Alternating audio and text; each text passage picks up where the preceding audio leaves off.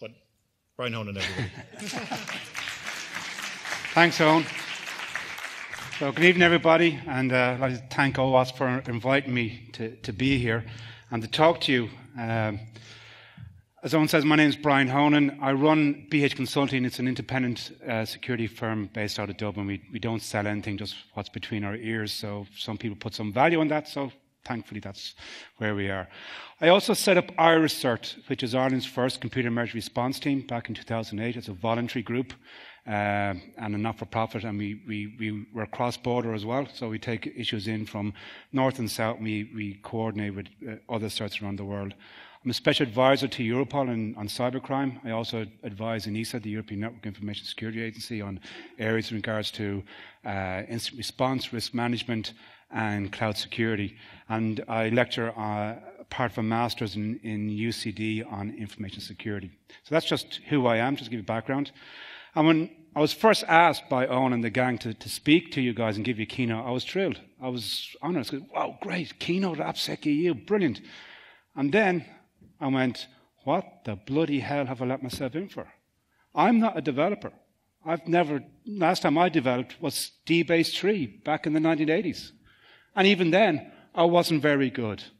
And here I am now in front of a room of professional developers trying to talk to you in a keynote at an AppSec conference. So it's probably one of my most nervous and intimidating talks that I have to give. So hopefully bear with me through it.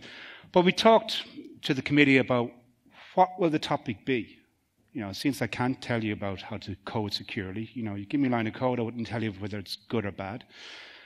And I said, well, let's try and see what lessons can we learn from the past that maybe we can apply to the future. Because as an industry, we have a big responsibility moving forward. And I'm going to go through some of those points later on. This is the first PC I had, an IBM PC-1.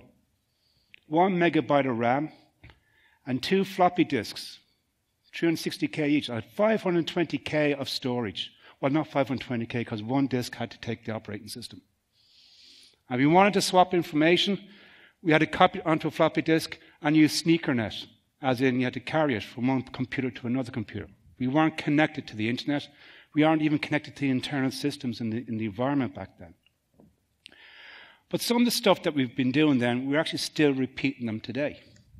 Like, our vision of security back then has always been the walls around our network and around our systems, and we keep them secure. Keep the bad things out and keep the good things inside. And that goes back to the old tradition. Everybody recognize this picture? Dún Aengus off the west coast of Ireland. If you haven't been there, do go there. Fantastic, especially on a day like today. But you can see this is an old Stone Age fort. They have layered security. You have all these rocks on the outside to stop the attackers, and then you've got furthermore walls before you can get in. And that's how we defend our corporate networks as well. You've got layered security. So we've adopted, for the digital age, we're adopting Stone Age philosophy. Anybody recognize this? If you do, you're showing your age, so you might want to keep your hand out. This is a old PC diagnostics tool from a group of 2 guys out of Pakistan who wrote some logic in their tool that if you didn't pay the license, it infected your computer with the brain virus. This is the first computer virus I ever had to deal with back in just a few years ago.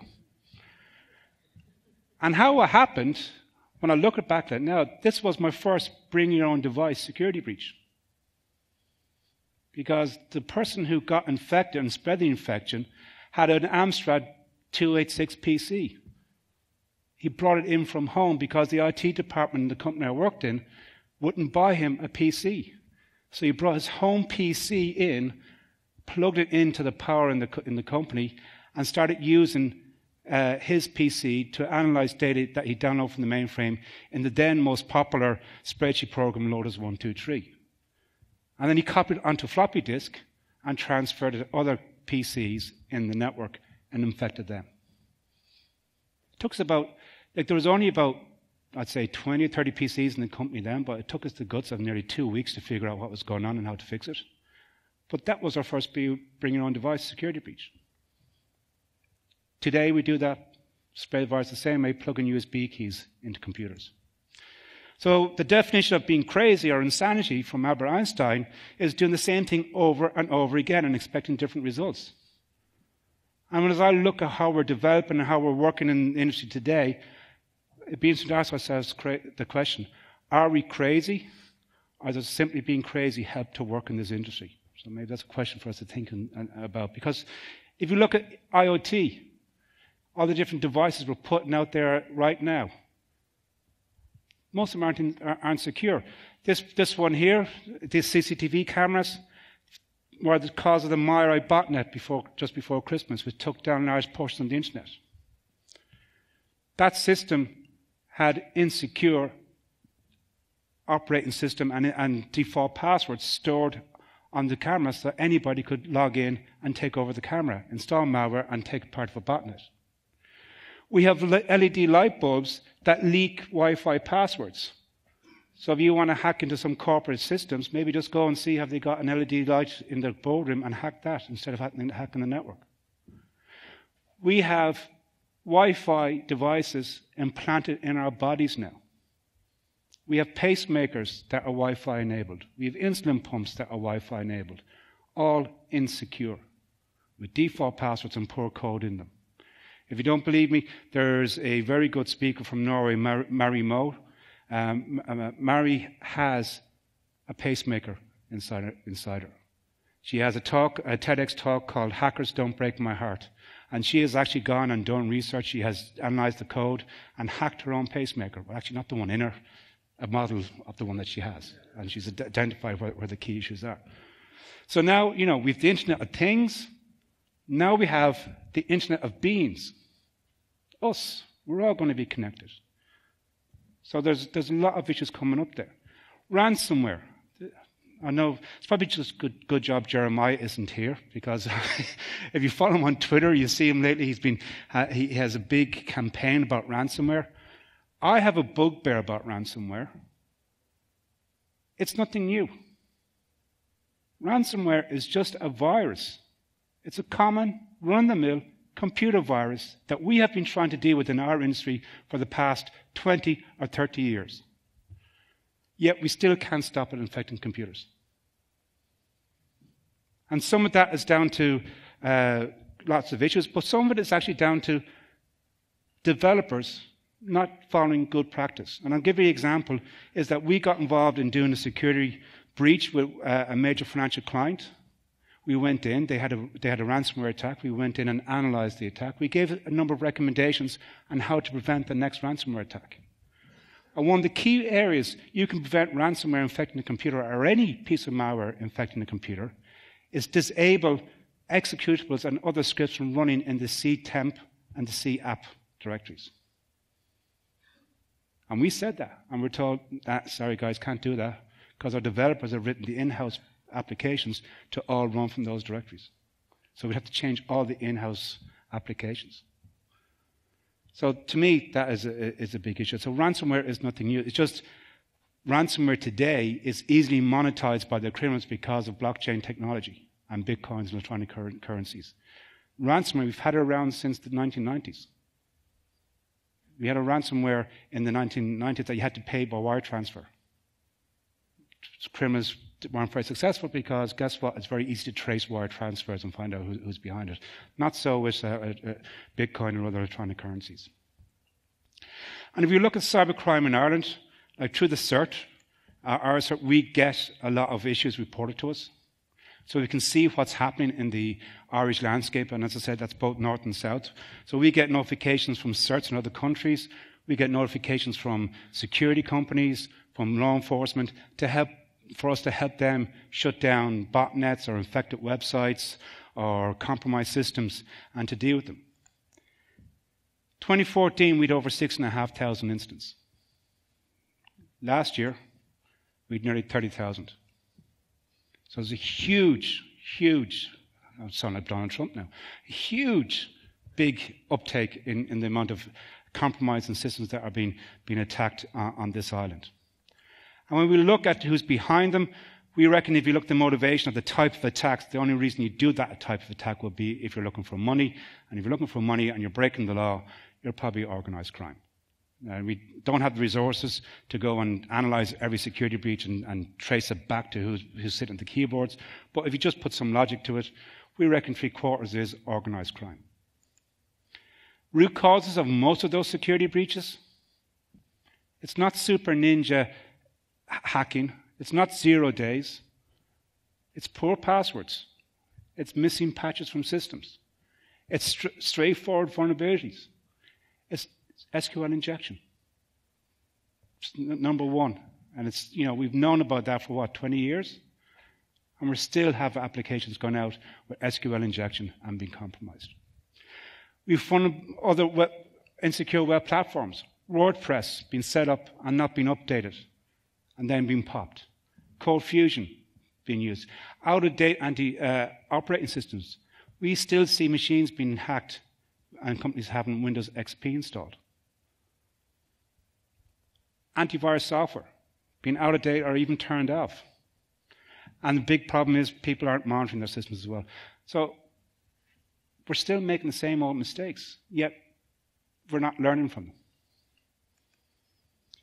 And Verizon, don't know if you're not familiar with the Verizon Data Breach Investigations Report, I recommend you go and have a look at it. So Verizon, being a US telco and data center, they actually have an investigations team that go out to their clients and investigate security breaches. And they have started, 10 years ago, they started to present the Data Breach Investigation Report based on their customer base, saying this is the type of breaches we see, and this is the common cause of the issues we see behind it. Now, that was very good, but it was only aimed at their customers. US customers, large corporates. So apply that to the Irish environment or the UK or European environment, it didn't really hold much water.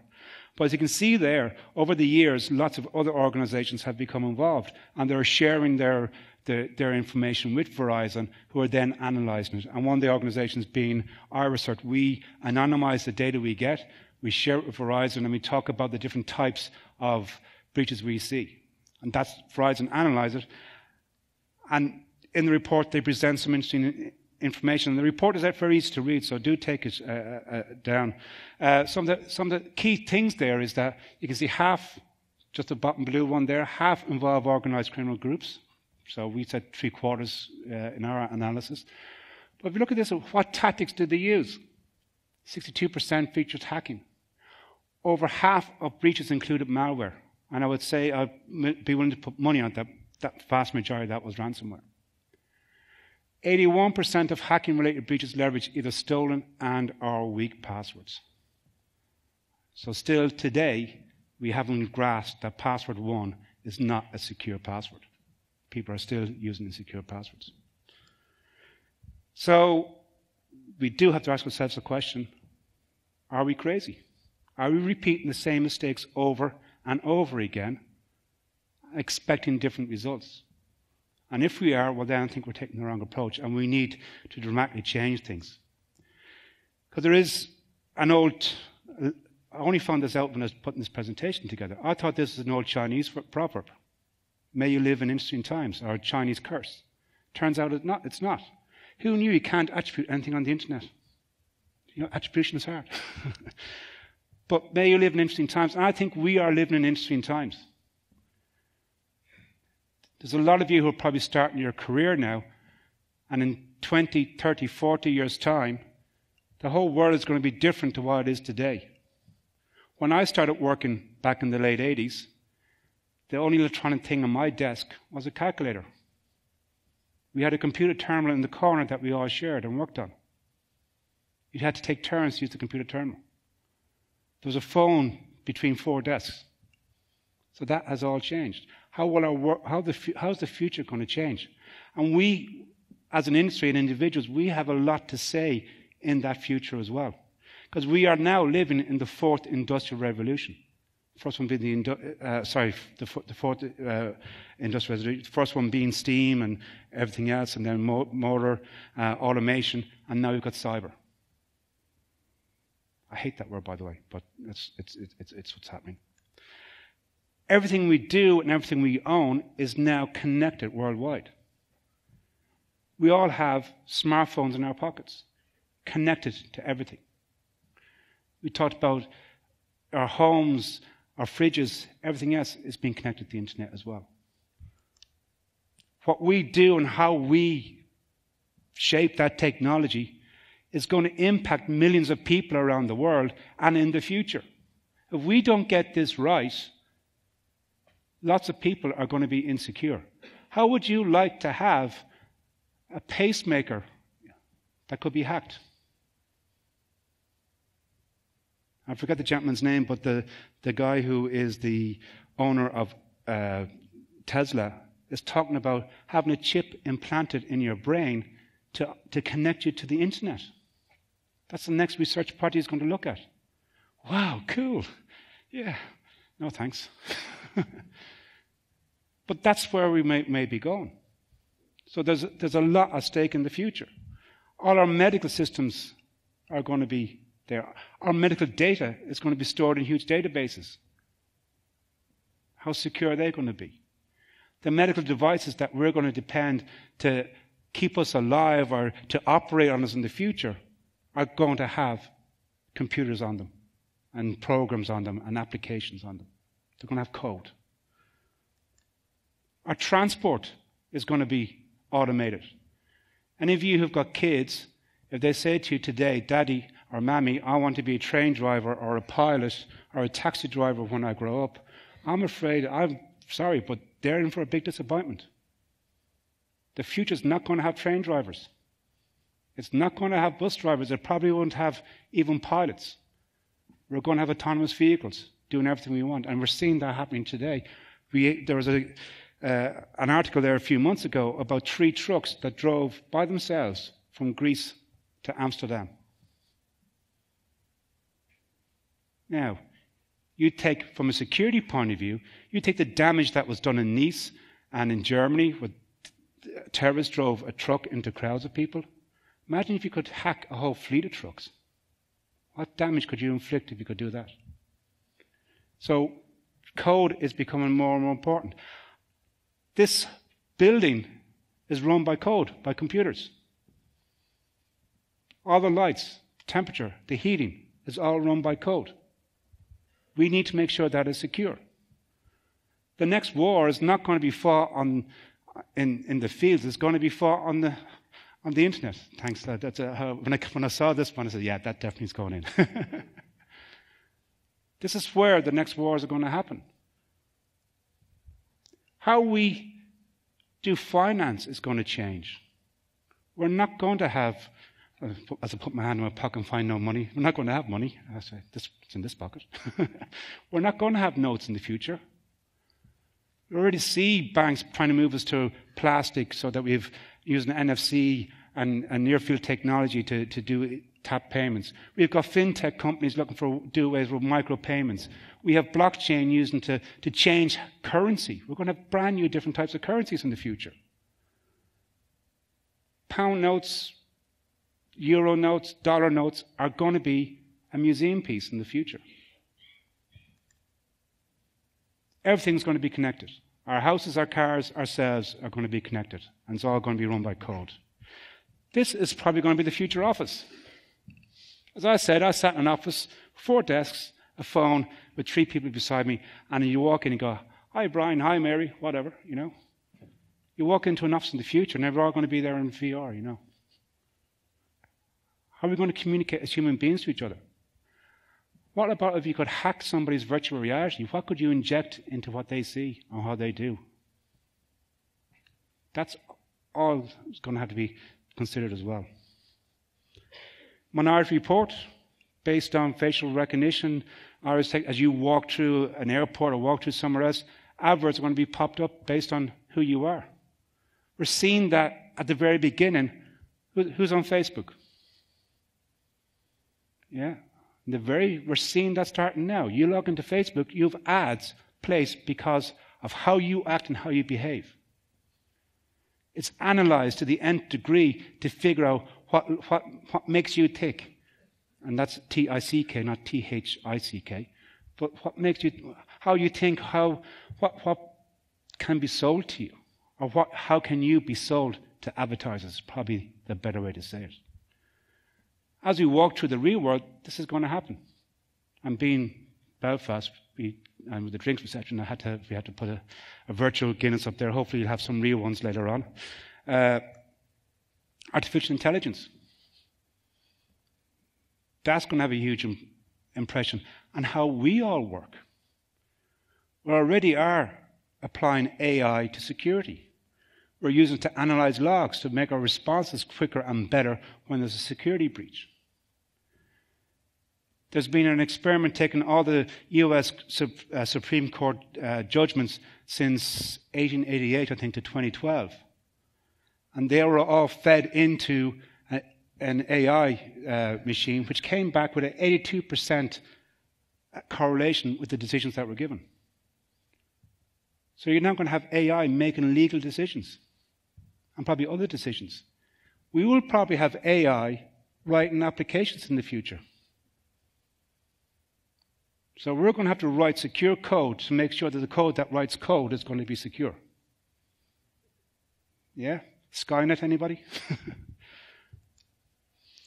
And we have seen in the past year how our own society, our own democracy can be undermined by insecure code. We're seeing elections being hijacked.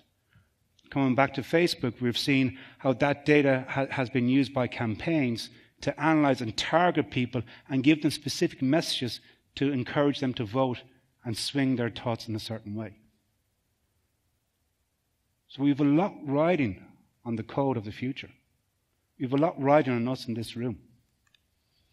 So we are on the edge of something big and something very major. There is a lot that we need to take into account and consider. So we can't be an island anymore.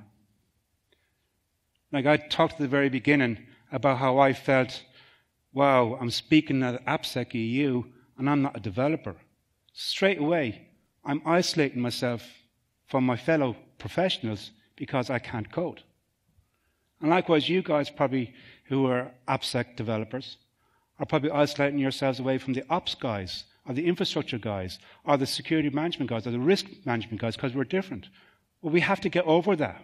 We can't be an island anymore. We have to reach out to other parts of industry and even outside industry and promote secure coding practices, promote secure systems into society as well.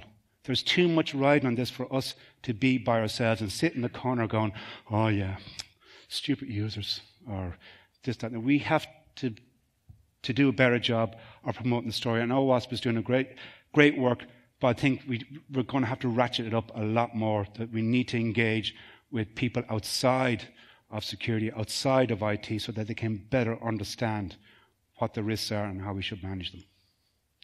Because the impact we have is too great.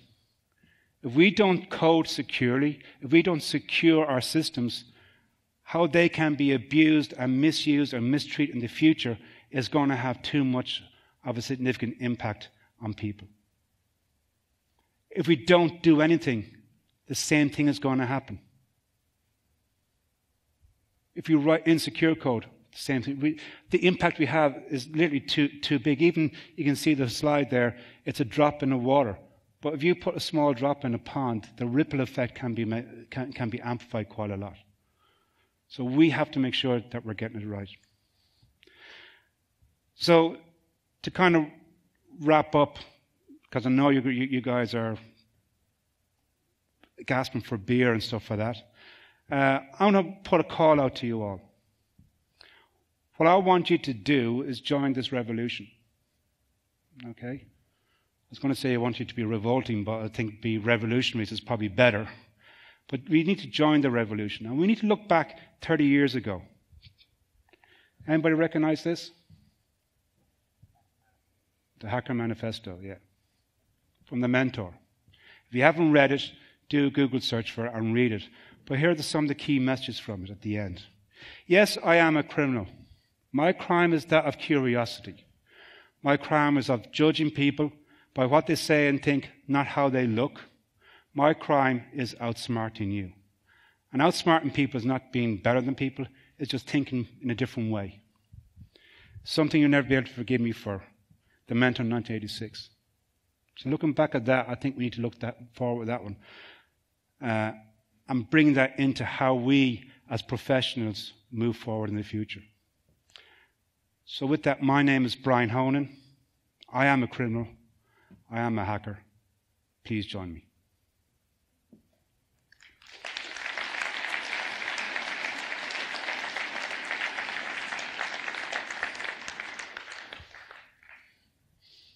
So if there's any questions, I think. Any questions? Put your hand up if you have questions. Put your hand up if you don't have questions.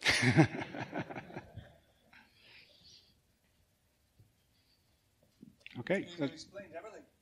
Good. Thank you.